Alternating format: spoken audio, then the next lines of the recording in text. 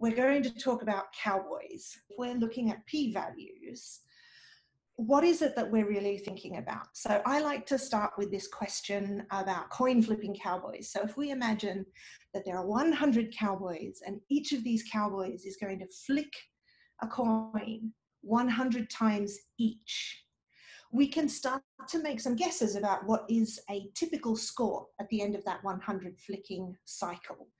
So most of us would probably assume that the average score is going to be 50-50, 50 heads and 50 tails, right? So 50-50 is going to be the average score, but we know that there's going to be variance. So I've drawn 100 cowboys for you. So here are 100 cowboys. So imagine we've asked these cowboys just to stand on a point in a barn, wherever their score was, while they were flicking their coins.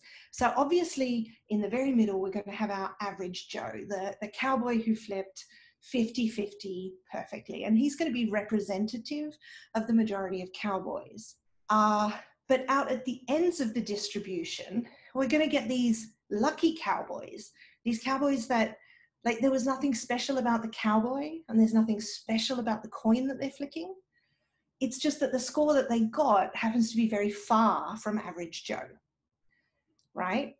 So if we think about these lucky cowboys, out of 100 cowboys, there are 5 lucky cowboys, the 5 that are furthest from the mean score, which is equivalent to 1 lucky cowboy in 20. So if we use the p-value of 0.05, all we mean is the 5 luckiest cowboys. So if we assume there's nothing special about the cowboy and nothing special about the coin, the p-value of p.05 is those 5 most deviant responses. Now, I've mentioned here that that's equivalent to 1 lucky cowboy in 20. And this is really important for us when we think about how we design and how we analyze our studies, because if we think about the kinds of studies that we do either in psycholinguistics or in other fields of psychology or language science, we often collect huge quantities of data that can be analyzed in more than one way.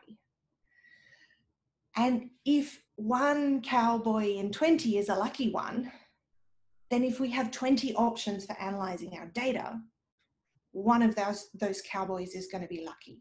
Imagine that we have a coin flipping competition and you might say, I'm going to bet on black hats versus white hats. But if this competition is going to work, you have to place your bets before the coin flipping starts. And that's the basics of pre-registration.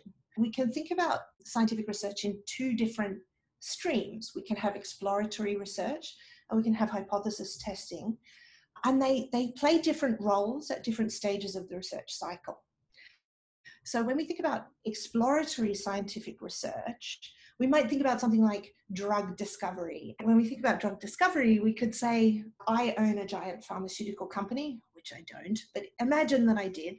I might have 1,400 drugs on the shelf, and I might be able to say, are any of them possibly suitable in this health crisis? Let's just see if we can find a lucky cowboy. Because right now it's really urgent that we find some lucky cowboys so that we can then go on to figure out if they are going to save lives, right? But that second stage, the clinical drug trial, is a separate process. Once you've identified your lucky cowboy, and when you have a lucky cowboy, you genuinely don't know whether it's simply lucky or whether there's something about it that makes it special. You can take that forward into hypothesis testing, where you might say formula G looks promising. Our new hypothesis is that G will cure cancer or cure COVID-19. So let's do an RCT, a randomized controlled trial, to test its effectiveness. So what I'm trying to do here is separate out these 2 pathways to effective research. One is exploratory, where we don't really have a clear hypothesis for what's going to be interesting, and the other one where we have a clear hypothesis and we're going to test that one. To use another comedy example that some of you may be familiar with. I love this example from the comic XKCD. So the comic starts with this idea, jelly beans cause acne, which sounds like a hypothesis. Scientists investigate. And the scientists come back and report, we found no link between jelly beans and acne. That settles it. And someone responds, I hear it's only certain colors that cause acne. Scientists! And what follows is a fantastic demonstration of this potential for lucky cowboy science, right? So the scientists report, we found no link between purple jelly beans and acne. We found no link between brown jelly beans and acne. We found no link between pink jelly beans and acne, blue jelly beans and acne, teal jelly beans and acne, salmon, red, turquoise, magenta, yellow, gray, tan, cyan, green, mauve, beige, lilac, black, peach, orange, and eventually the newspaper article, green jelly beans cause, linked to acne, right? So what we need to be careful about is if we report only the news that green jelly beans cause acne, we're reporting the lucky cowboy without the rest of the context that might tell us that this is just a lucky finding. So if you present exploratory data analysis as though it's hypothesis testing, your stats are wrong. So tip one, in sort of understanding the role of pre-registration, what it's for and how we can do it, is simply to be clear about which kind of research you're describing. There is nothing wrong with exploratory research. We just have to be aware that we need to conduct our statistics in a slightly different manner, and we need to keep in mind the appropriate corrections for all of the supplementary tests that we ran. And tip number two, and this is where pre-registration comes in, is we just have to provide evidence. If we are doing hypothesis testing, we just have to show our betting slip, right? If we can write down the hypothesis that we had before we began and lodge it with the bookmaker, then when that result comes in, it's something that we can prove we predicted right at the beginning. Okay, so many of you, if you've joined for a workshop on pre-registration, will probably be familiar with what are known in the literature as weak research practices. So you may have heard of p-hacking, which is this idea that out of all of the tests that you've run, you might be looking for anything that reaches the magic threshold of p.05, or you might try and find a way of torturing your data until it confesses a p-value of p.05 or less. What I'm going to be focusing on a little bit more today, though, is the garden of forking paths, also known as the branching lane, and optional stopping, which is the idea that when you are in the middle of a research project, if you know that these lucky cowboys pop up 1 in 20 times, there's always the chance that you might see one come past and think, oh, I'll stop now. If I run one more participant, it might go away again. Or equally, if you think, oh, I haven't reached my magic number, maybe I'll just run 5 more participants. Maybe I'll just run 2 more participants. Maybe I'll just run 10 more participants. Oh, I've got a magic number. So optional stopping is this potential problem where knowing the outcome of your tests can bias how you run your tests if you're running your tests incrementally. So those are the two we'll be talking about mostly today, but we'll also have a few other concepts coming up as we go along. Now, if you really want to expand your knowledge on weak research practices and what it means for the field of social sciences, in particular psychological sciences, but also relevant to the language sciences, then I can recommend Chris Chambers' 7 Deadly Sins of Psychology, which has a really nice way of laying out all of these problems. So I thought I'd take us straight into some really concrete examples. So the Garden of Forking Paths is a metaphor that describes if we have several research decisions to make in a sequential manner, each of those decisions might seem like it's driven by the logic of the experiment that we're running, but the multiplicative probability space that we create when we have multiple decisions to make is enormous. So if we imagine an EEG study, and for those of you who are familiar with EEGs, you will understand a little bit about what's going to come next, I hope. You may have completed your EEG recording with a full hat of electrodes and whatever equipment you had at the very beginning. But the first decision you might have to make is, are you going to filter your data to remove extraneous noise that could not possibly be related to the neurological signals you're interested in? So you might apply an offline filter with some kind of a low pass threshold.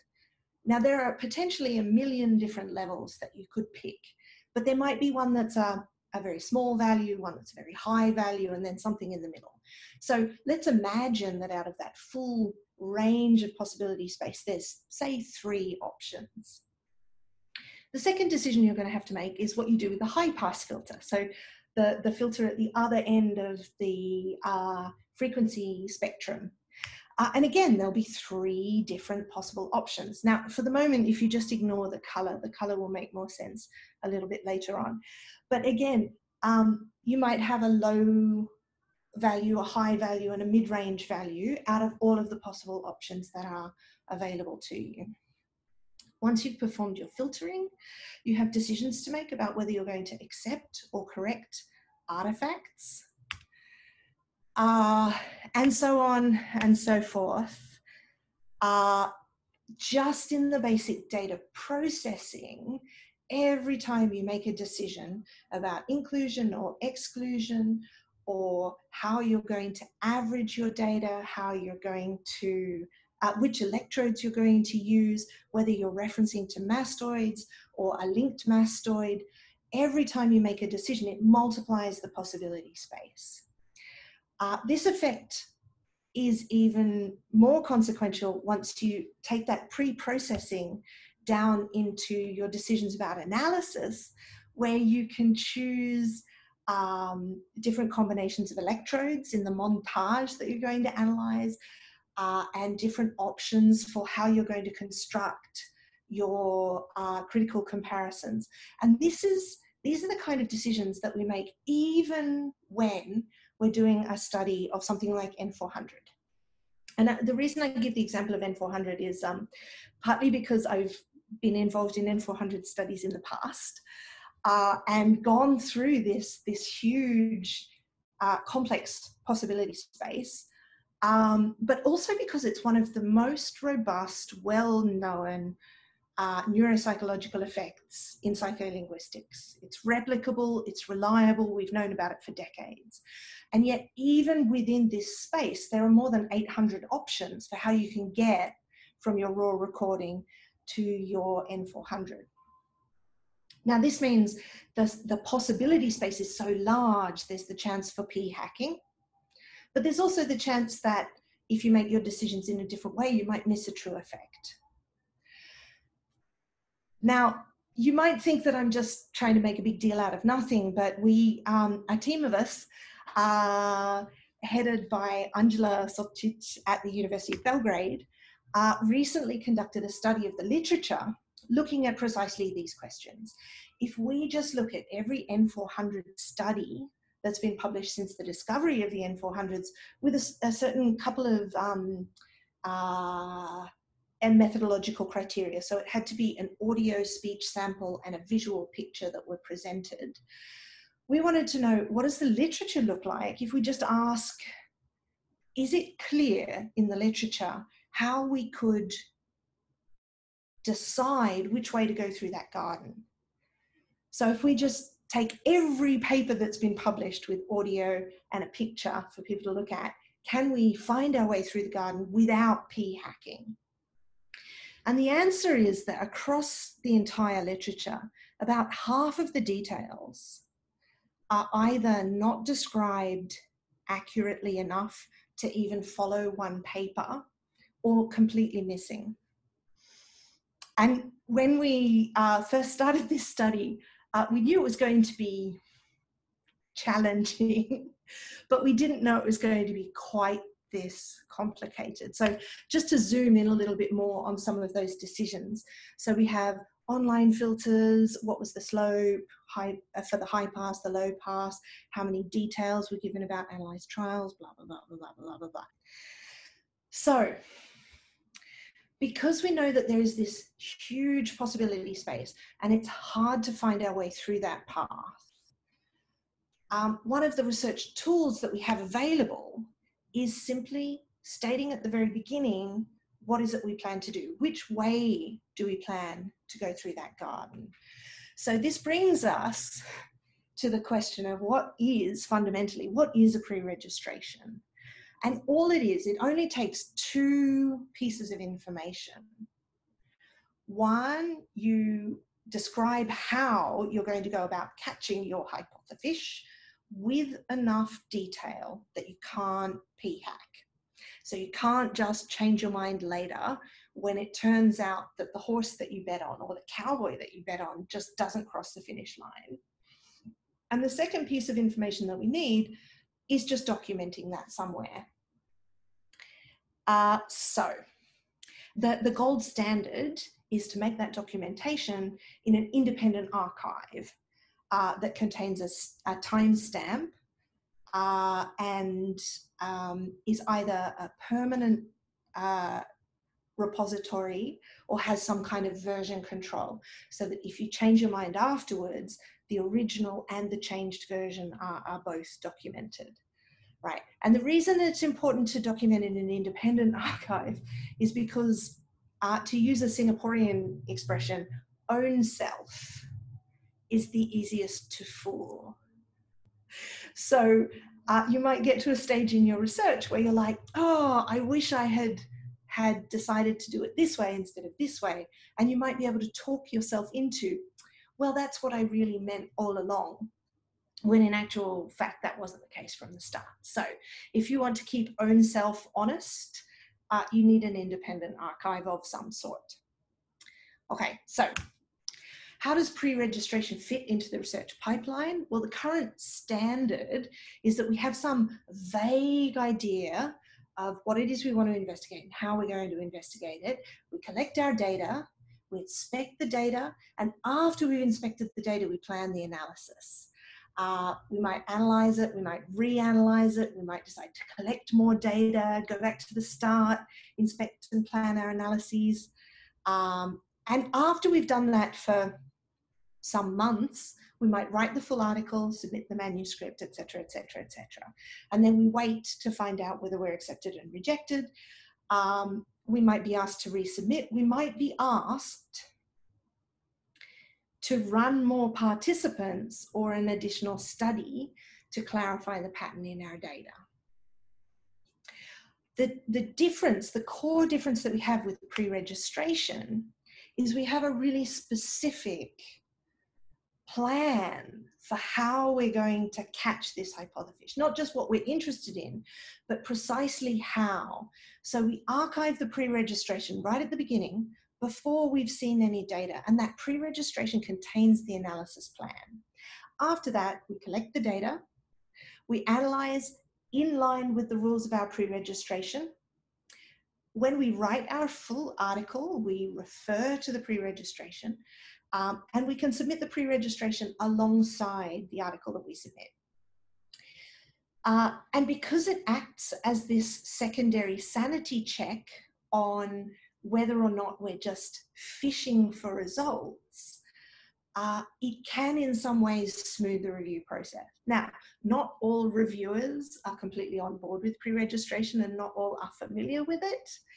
But as far as the community of people who are writing up pre-registered reports at the moment, it seems that not too many reviewers are actually against pre-registration. They might ignore them or they might love them, but they're usually not anti-pre-registration.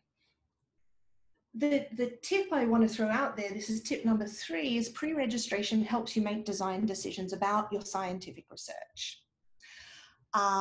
By specifying your hypothesis plan, you have to make decisions like whether your research will be within or between subjects, how many groups, how many levels you're going to compare, have you got any dummy variables. You also have to decide which measurements are the ones that you're focusing on and which computations are you going to run. You have to decide how many people and how will you stop.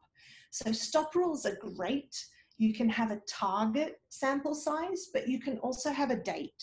So if you know your funding is going to run out on the 27th of December 2020, then you can put a target recruitment level and an absolute stop rule that says when you won't be able to collect any more participants, and use an if-then logic to say we will aim to recruit this many people up until and continue up until this date. You also get to decide whether you have like a primary hypothesis and whether you also have like a secondary hypothesis, something else that you're interested in, but you're not ready to bet on in quite the same way. You can also describe some parts of your study as completely exploratory. So if you're doing the kind of study that has one very finely expressed hypothesis, but there's lots of other data in the environment, there may be other questions asked of that rich data set that you're genuinely not sure what you're going to find, and that's fine, so long as you specify at the very beginning which of those questions are hypothesis testing and which ones are exploratory. Right. So tip number 4, pre-registration is actually easier than most people think because there are some beautifully simple templates that can just do what you need to put in, right? So the one I like to share as a like starter pre-registration, if you haven't done one before and you just want to dip your toe in the water without committing too much time or resources to how this process will work, Acted is a great way to start. It's a little website that has a very short list of questions. The first one is, have any data been collected for the study already? So obviously if you're registering prior to any data collection, you can simply state no. Hypothesis, we've already talked specifying the hypothesis. The rest of the questions are that second part of the pre-registration, which is specifying the hypothesis with enough detail that you not p-hack. So you have to say which measurement is the one that you really care about, how many groups, how many conditions for your participants, how are you going to analyze, how do you decide who's in and who's out, how do you decide how many people, and if there's anything else. And this other section is great because it's where you can put things like, in addition to all of this, we have an exploratory question about blah, blah, blah, blah. It can be anything that you think might be possible to come out of data. The other thing I like to point out at this point is that if your research does not go as predicted, that's fine. You can deviate from the pre-registration so long as you own up to it. Just as a recap, tip number 1 is, if you're clear which kind of research you're describing, hypothesis testing or exploratory, then it helps your reader to understand the role that your stat play when you present them.